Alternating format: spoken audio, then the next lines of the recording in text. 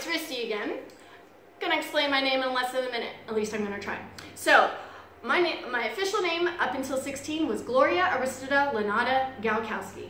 When I turned 16, I went to get my driver's license and I had two official documents. One said Aristida Lenata Galkowski and the other said Gloria Aristida Galkowski. So they changed it and combined it.